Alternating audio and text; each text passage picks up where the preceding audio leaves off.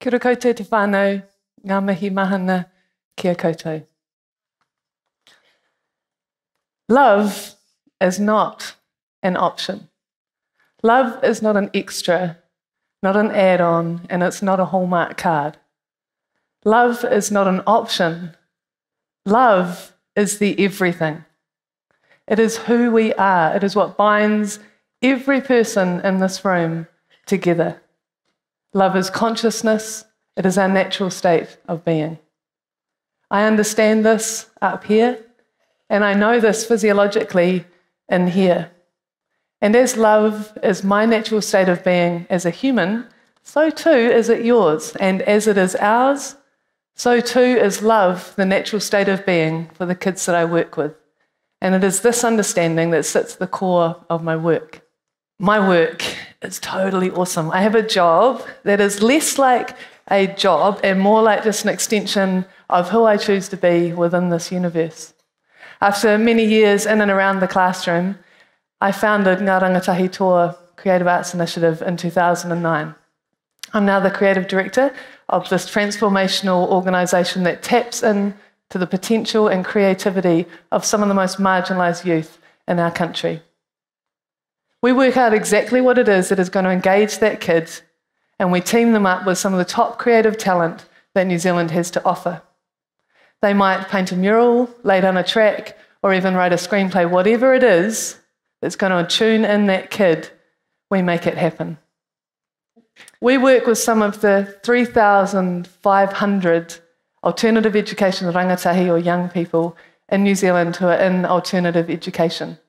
That's the kids who have been excluded from 2 or more schools or on continual suspension where no other school will take them.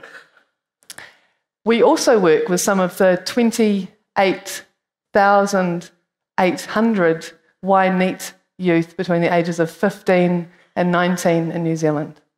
Y-NEET.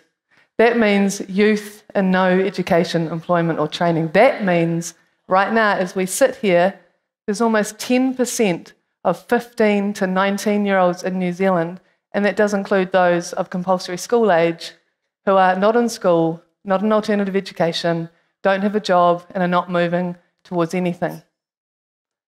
That is an age in your life where you should be doing everything, not nothing. So we work with these phenomenal young people. We find out what is going to tune them in. We use creativity to unlock their potential. Now, Ngā Rangatahi Toa is a program that is a wraparound program with, handily enough, 2 arms.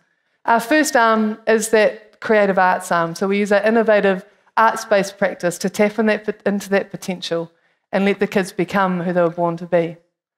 Our other arm is our youth development arm. So as our kids are on their creative journey, they and their whānau, their family, work together with our youth development managers, supported through home visits, leadership programs, and an individualised transition plan. We are there for our kids. No matter what happens, someone has got their back.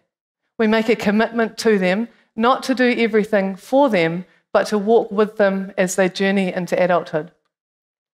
Now, a pretty important part of this journey is to move out of that Y-NEET group. At its core, educational re-engagement is not about literacy and numeracy. It is about plugging our kids back into the mainframe of love so they can understand the interconnectedness and be connected to everything. It is from this point that the journey to potential can begin. To unlock that potential, we come with an open heart. We affirm love as their natural state of being, and we recognise ourselves in them. And when I say we recognise ourselves in them, that is actually our definition of love, to recognise yourself in another. And by that, I don't actually just mean having had similar experience as someone, as in that kid reminds me of who I was when I was young. When I say that love means to recognise yourself in another, I mean understanding that that kid is you, and you are that kid. You are both love, the energy that binds all of us together. Neville comes from a chaotic home. This is a 12-foot tall mural that he did with us, mentored by DLT. His home has a lot of love in it, but there's a lot of siblings, solo mum, no job, not much money. And you know what? Not a huge amount of that exterior stuff has changed in the 18 months we've worked with Neville, but holy moly, Neville has grown into himself, and so too has his whānau. I can remember the first time I met Neville. I was in South Auckland to meet a 16-year-old kid who'd been kicked out of school, who was kind of running riot with his homies, stealing cars, breaking and entering, generally actions that showed a whole lot of anger and a wholehearted disdain for others. He was one of those kids whose actions systematically take the neighbour out of neighbourhood. So he was running riot with his homies in his hood, and actually by his own admission was on a fast track to prison. I met Neville at his alternative education program in an industrial building in Mangere. We sat in that broken classroom, and I told him a little bit about what it is that we do differently. He was listening, but his answers were short, and his phone was absorbing quite a lot of his attention. Studied indifference. But I only ever see potential, and I only ever project love. Now, when Neville came to us and started doing projects with us, he was like all of our kids are when they start. Hood up, eyes unsure, checking everything new out. Arms folded, head down. Answers monosyllabic and pained. Our kids have internalized their experience, so they present themselves how they have been treated. When they come to us, what that can look like is something like a lineup of little gangsters. Actually, some of those guys, not so little. But when I tell people that it takes 2.5 days for that lineup to manifest as something else entirely, to become their true selves, people don't believe me. I guess it was actually even a couple of projects for me that it took till I really understood and believed the magic of what I was seeing, because it does happen. After 2.5 days of internalizing love as their natural state of being, this is how they begin to present themselves. Open, laughing, connecting. They're kids, right? So kids respond to their environment, particularly if they're reverting to their natural state of being. Neville now is a leader. He projects love, kindness, compassion. He recognises himself in another. As I said, he still does face the challenges of day-to-day poverty, but he has really grown into himself, and he has brought so much joy to his own and his whānau's existence. He has exhibited in 2 art galleries. He has written a hip-hop track with the godfather of New Zealand hip-hop. He's recorded that. He's been awarded a leadership scholarship from Auckland Museum. He has brought his younger sibling out of gang prospecting and into our programs. He scored his first job, and he is now studying music production.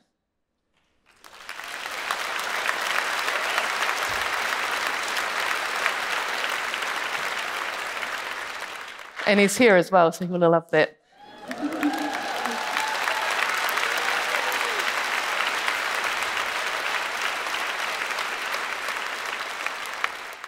Now, Neville is amazing, but his story is the story of our kids. They all face the day-to-day challenges of poverty, and things can get pretty full on for them sometimes. But with us, our rangatahi have a 100% transition rate back into mainstream school, into tertiary study, or into employment. What we do works, and what we do is simple. The one thing that sets us apart from others is nothing more or nothing less than what sits at the core of what we do, and that is love. Like anything though, this does take practice, because as you know, we live in a world that isn't really geared up to being a love projector. Even I have stopped short at getting that on my business card. However, I do know what it is like to live a life in love, in which you know, you understand, and there is no other way to live.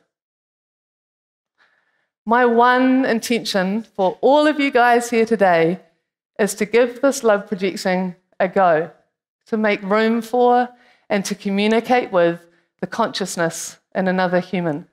No matter how unconscious, closed off, or even angry they may seem. That's what we do with our kids, but it's not actually about working with kids or teaching. That's my path, but it's really about your path. It's about embracing your humanity. It's about bringing your true self to whatever it is you do every day of your life. So to help, I'm going to share with you one of my daily practices for manifesting love. I call this the amnesic love buzz. Now, it's a way to be present in the moment, the beauty and potential of every moment to connect with the consciousness of another human, to know, to be, and eventually project love. Now, funnily enough, not 10 minutes ago, I actually fulfilled the amnesic love buzz practice for the day. I was backstage getting mic'd up to come out here. Now, this random interaction could so easily be reduced simply to the roles, the speaker and the sound technician. And of course, obviously, on one level, that's exactly what it is. But on another level, it is the consciousness of two humans coming into contact with each other. Now, to get to the real, to get past the roles, to get to consciousness, this is where you can use the amnesic love buzz. So I was backstage getting mic'd up, come out here, present in the amnesic love buzz, present in the moment of imagining that that person is the love of my life. They are who I love. They are my other self. But in the amnesic love buzz, unfortunately, John has amnesia, so he doesn't remember me. So I have to play it cool because I don't want to freak him out. I don't want to freak him out. But I am there playing it cool. But in the words and actions, in something simple and random as getting mic'd up, there is boundless love. I become a love projector. I vibe out in every nuance of our interaction and energy. And believe me, other people do pick up on this because it speaks to their consciousness and it speaks to their natural state of being.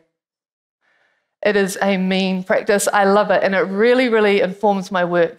And I want you guys to give it a go because I want you to know what it feels like to live like love is the everything, to feel the interconnectedness of everyone in your life. I call this human experience love. And to me, this is the everything. Love is not something you can add to your life. The life that is in me, that is in you, that is in the kids that I work with, that is in everyone, that love is life. Now, I recognize this now, but it wasn't until I took a leap of faith beyond the known and grew ngā rangatahi toa that the veil began to lift for me. When I didn't have to fit myself into the rules of what was supposed to work, where I didn't have to uphold literacy and numeracy as the holy grail of education.